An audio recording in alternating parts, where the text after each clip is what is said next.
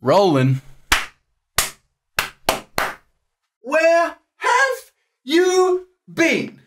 No note? Car gone? You could have died. You could have been seen. Good morning, good afternoon, and good evening, everybody. It is your boy, Finna SB, back with another office video, man. And it's been, like I said, it's been a minute, all right? We're just gonna jump in, all right? That's what we do here. Today, we're gonna be talking about the 5 different types of scooter kits. This is always fun. Now, I did a video on this a few years ago, and I thought I would make an updated list of my own, because back then I just read some article that was posted by some random dude. So I'm just gonna make my own right here, right now. And I feel like it's far more accurate, so stay to the end of the video and see which category you belong to, if any of them. You might be in between them, I don't know, I don't care, but you'll probably fit into one of these categories. And with that being said, let's get right into the countdown. Okay, you don't wanna, all right, that's fine. Fuck you too. What a do, Budaku. Wait, I already did this part, never mind. 5 types of scooter kits. Number 1, the generic scooter kit. Typically asks if you're sponsored, asks if you can backflip. These people can usually name 2 pro scooter riders, one being R. Willie, of course, how could you not? And 2, unfortunately, it's Claudius. Unfortunately? Yep. I mean, that's what the scooter kid would probably say. Unfortunately, I know Claudius for Tessie and R. Willie. Can you backflip? Are you sponsored? The generic scooter kid has probably ridden scooters for maybe 1, possibly 2 years tops, and they know literally nothing about the core scootering industry, hence why they always ask the standard question, can you backflip? Are you sponsored? Because their understanding of being good at scootering is being sponsored and being able to backflip. That's just the way that rolls. Number 2.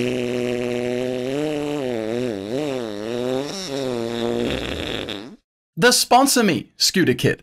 Okay, usually one-ups every trick that you do at a skate park. He just kind of follows you around and just adds whips and bar spins to every trick that you and your peers can do. Even when you move away from them, they constantly follow you around in a desperate attempt to prove themselves of how good they are. Usually these kind of riders have a weak, clickbaity Instagram and have a whopping 6 web edits on YouTube. These kind of kids are my personal favorite scooter kids, purely because they're just the best rider at their own local. And there's always one rider at every skate park that is the best at their skate park. And then take that diluted mindset out of your brain and throw it in the trash. Just like this. Here we have a perfectly usable trash can. And here we have your ego. Bye. It's gonna be fun editing this video because I get to put someone who's got a big ego, you know, and just Scooter Brad. These types of kids are usually always feel the need to justify why they deserve a sponsorship. But if they did truly deserve a team spot, they would already have one. Number 3, the street kids. These kids ride only skate parks, ironically. Scooter is way too big for them. Hates on park riders all day long. Pretty much for no reason, even though they only ride skate parks, you know? These kind of scooter kids, they kind of crack me up. Sometimes they're really good. There's one kid called Hugo, I think his name is, from Sydney. I just randomly followed this kid one day on Explore, and his clips kind of crack me up. He's not actually that bad. He's got a scooter that's way too big for him, but he makes it work. He makes it look okay. These kids are they're just so funny. They're so strange because they go around and they chat, yada, yada, yada. Oh, look at this park rider. You did so many kicklisses today. I bet he can't even front board slide. I bet he doesn't know the difference between backside and front side. There's not really a lot to say to these kind of kids.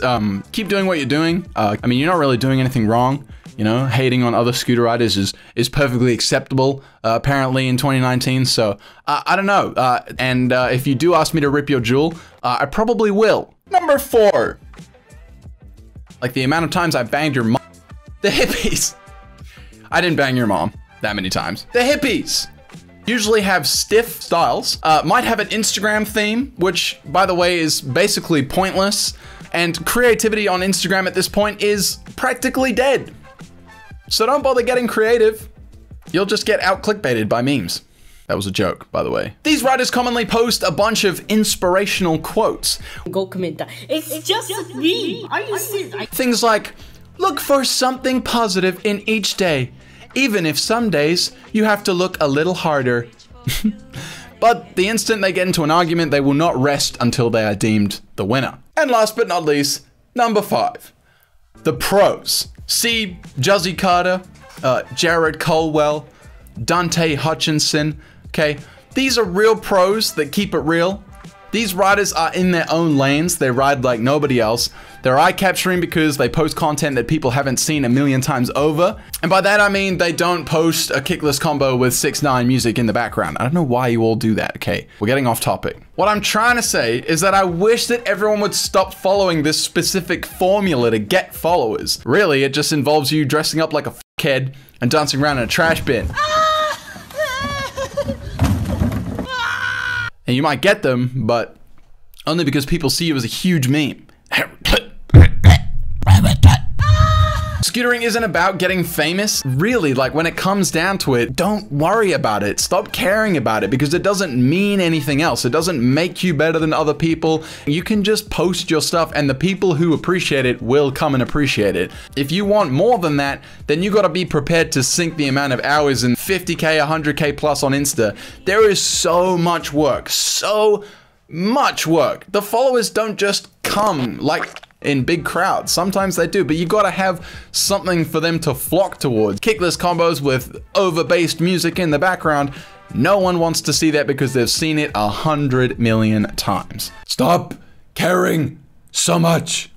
Trust me, when I was 14, I was obsessed with getting sponsored. I was the 2-tier Scooter Kid, sponsor me Scooter Kid.